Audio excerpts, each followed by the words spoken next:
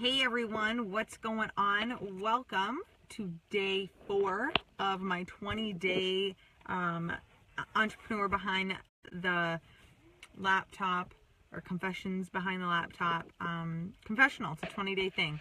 I'm just inviting a few people right this moment, so if you just could give me just a second, I would just really appreciate that. 1 second. I'm almost done. And if you're a replay viewer, bless your soul, because I hate this part. This part always sucks.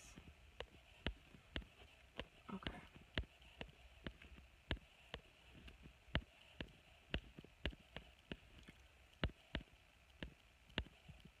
There.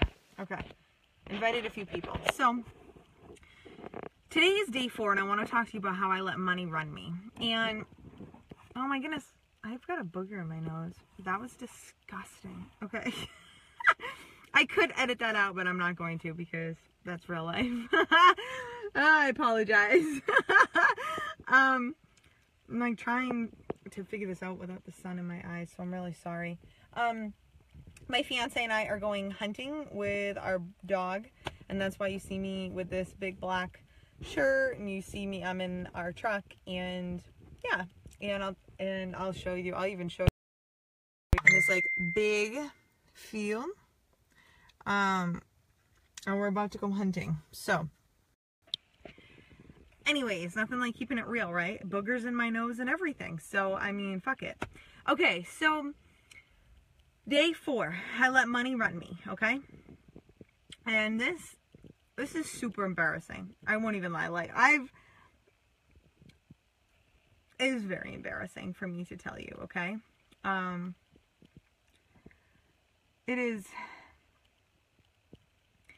It's one of those things, right? Like, you get into this, you get into running and wanting a business, and we all obviously are like running a business because we want to make money. Does that make sense? But here's the thing about it is, at what point are we getting completely obsessed with our money and our income, and are we not focusing on serving our people? Like, at what point are we there? And I've got to tell you, I got there because I got really caught up with, I need to make this amount of money, and I need to keep up with the Joneses, and I need to be this person, and I need to, honestly, it was just about like kind of being this person. I wanted to live this lifestyle, and I wanted to be able to do all of these things. And so I really kind of like lost track of why I got into this to begin with. Does that make sense? And it's embarrassing. Listen, this is not easy shit. Like, it's probably good I have my sunglasses on because it's shielding me from like this massive like guilt, this embarrassment, and almost shame that I feel for this, because,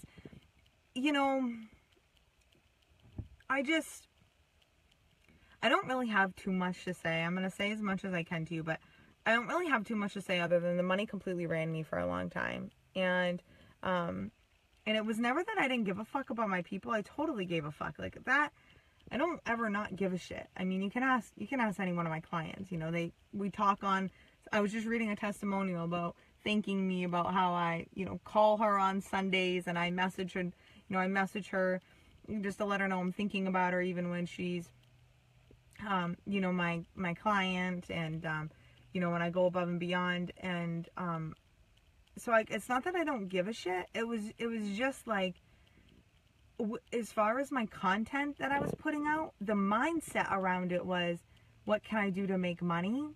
How can I make a quick buck? Like, how can I make some money? Versus how can I serve?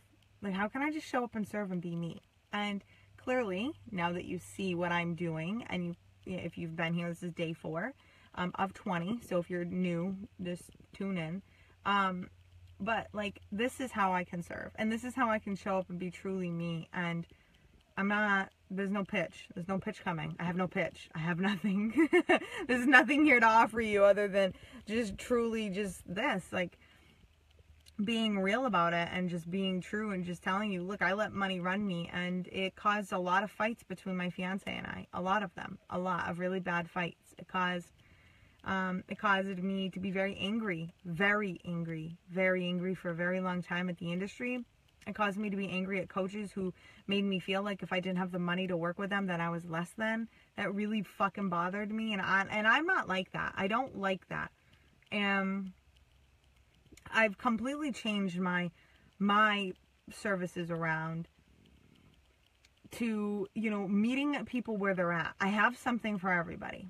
Even if you can't, even if all you can afford is $100 investment, if you can't even afford $100 investment, I actually have a program that's $77 and it's life-changing. It really is. And I even have a business plan for, I don't even know, what did I say? It's like 17 or 20 bucks or something. Like, it's totally life-changing, right? Like, and it's life-changing when you remember and you figure out that you're human and your people are human, and like just because they can't meet you where you're at doesn't, like, just because they don't have the money to pay you thousands of dollars right now doesn't make them less than.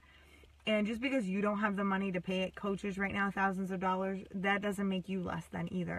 And please know that, and wait until you find somebody that you is a perfect fit and that you can afford. And maybe it is, buying programs. I know for me that, I have to buy, I don't have to, but I choose to buy, smaller items before I'm going to buy a bigger item to make sure the person is even in my world, but, and I'm not blinded by their fucking brand. That's something that I do. So anyways, to wrap this confession up, is to tell you this. Don't be blinded by money, okay? Don't be blinded by people trying to make you feel bad about, not having thousands and thousands of dollars to sign up with them. You're not less than. I do believe that you should be investing in yourself at some capacity. Even if it's fucking investing in books and audios and really nurturing your mind that way, that's fine. Do something, okay? And don't complain about it. Just do something. Like, there's one thing in this whole world I hate is complainers who just sit on their ass and they don't do anything. Get off your ass, do something, but that can be the investment. If that's all you can afford right now, let that be your investment.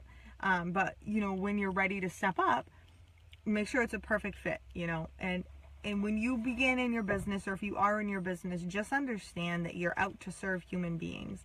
And everyone's human, and you're just as fucking human as them all. And it doesn't matter if you made a $10,000 month or a $100,000 day or $1 million day. Like, you're still a fucking human, and you need to remember that so that you need to remember who you are so that you can just serve people in a capacity that makes them want to continue to, like, hang out with you. Does that make sense? Hi, Sarah. So, my yellow lab, if you can't hear her, she is like freaking out and ready to go hunting. So we're going to be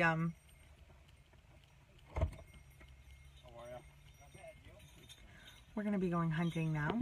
So if you're just catching in, watch the replay. Forgive like the booger in my nose. Forgive everything that that happened today that was a little inauthentic, which was that. Well, it's totally authentic. I meant totally unprofessional. And I'll be back, and I'm going to be back around, and keep me posted. And let me know, did you ever get into a situation where you let money run you? Let me know, all right? I got to go. I'm going to go hunting now. Wish me luck. Bye.